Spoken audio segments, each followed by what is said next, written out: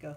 Okay, so this is how to make a chemical fire extinguisher. What you will need: a beaker or any type of glass, candle or something to start a fire with, measuring cup, which is optional, some baking soda, some vinegar, and some matches or a lighter.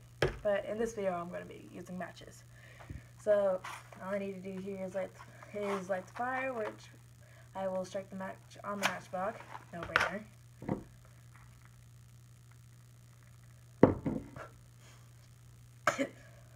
And to start preparing the fire extinguisher, I will pour half a cup of baking soda. Once again, the measuring spoon is optional. Into the beaker.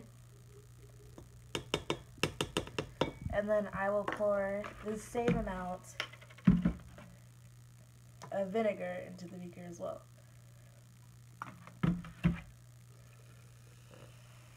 So, as the chemical reaction starts, CO2 will be released, and you will tilt that over the candle so the CO2 can extinguish the fire.